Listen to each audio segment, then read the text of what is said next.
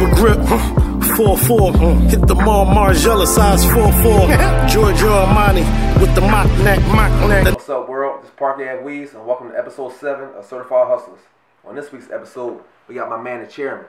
He has his own studio called the Green Room, and he has his own corner store. So if you don't know nothing about my man, the chairman, after this interview, you definitely gonna know who he is. We out. Streets need me, chairman. It's the chairman, man. Philly, baby. Arizona. Boss. We just gotta get that paper, man. That's all, man. All the other shit irrelevant, man. For real. Shout out to all my bosses and my big niggas, man. Heavyweights, man. I can sip a little purple, I could pop a pill. My son got a roof and he ain't got a damn bill. What's up, world? This is Ave Weeze. On episode 7, we got my man, the chairman. And hopefully he's on. We're gonna let him tell you about what he got going on.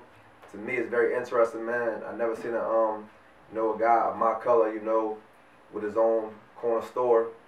On top of that, he got the studio and some other things he's doing. So we gonna get into it, man. Thanks for being on the show. Sure. Appreciate Thank it, you for having me, bro. No problem, man. So just let everybody know, how did you even, from the beginning, how did you even, start with just, with the music, or just, having your own studio and your own store? Oh, that's, yeah. Well, first of all, I'm Nitti, the chairman. I started off pretty much, took the music seriously down Back Cave Studios. Right. Me and Rug, we worked on all my projects together, and I worked with pretty much every artist in Philadelphia. Wow. And as far as the store, I had the store before rap. I had the store probably like 4 or 5 years before rap, and it was basically an investment that I did. Working on the street, working as far as building myself, building my brain. Because I do different things other than rap. I do other investments. Can't turn back now, I'm a big guy. I know they coming for me, I hope them pigs die. I'm connected with real niggas all over. So chairman, so who influenced you to get in the rap game? Like,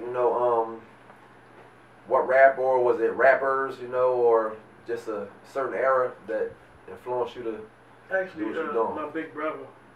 Yeah, my big brother, Kenny. I grew up like a block away from Richard Allen Project. He was a DJ.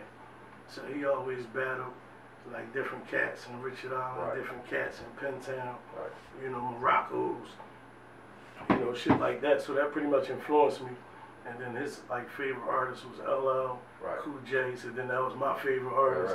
You know what I'm saying? So that's how that came about as far as the music thing, you know what I mean? And then, I eventually, got into Nas and Pun and shit like that. That was dudes who inspired me, you know what I'm saying? And that's great you said that, because I remember being a young boy. I grew up in Hill Creek Project up Adams Ave, and I remember walking around with my boom box, listening to L, the Beastie Boys, you know what I'm saying, all that back in the day. And they was like some of the dudes, Run DMC, all them guys, my Adidas and all that, being a young boy.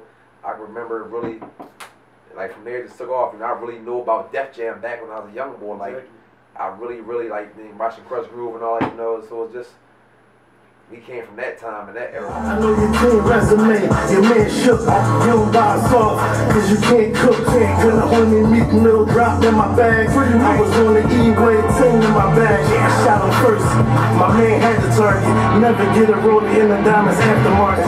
Cheers, the lows, the rise, the road. Only deal with the bosses and the real soldiers. Y'all niggas, cameramen, actors, and directors. This entertainment shit got your hype and I don't respect it. You've been rapping all your life, I've been trapping mine. You bag your little work, I'm unwrapping mine. You tell a motherfucker you talk that lingo, he already know where to put you at in the hip-hop world. Yeah, exactly, yeah. You know what I'm saying? So it's only a few of us that got our own lane to talk that lingo. Exactly. You know what I mean? Because everybody ain't coming to game in a drop top coupe, 50 on each wrist. You know what I mean? I came in the game like that. I can't let it go. Streets can't let it go though. Streets need me. It's my lifestyle. Fuck you hitters. I got assassins in position. Fuck a bird. I seen Alaska in the kitchen. Anybody could just put away whatever you can put away. If being away, I don't give a fuck what it is. Right. Just discipline yourself and make sure you always put it away and then check up on it in like a year. Right. And then do something with that paper. Exactly. You know what I'm saying? That's all. And that's free game right there, man. So, real rap. Yeah, with that being said, man, Park Ave Weeze, my man right here, the chairman. 337, man. Hit me up on Instagram, man. You already know what it is, man. Yeah. Yeah, main Park Ave in the building, the Green Room Studios. Yes, sir. Episode 7. Episode 7. We out. Niggas be real fake with a lot of hate. I been a North Philly boss, ain't no debate.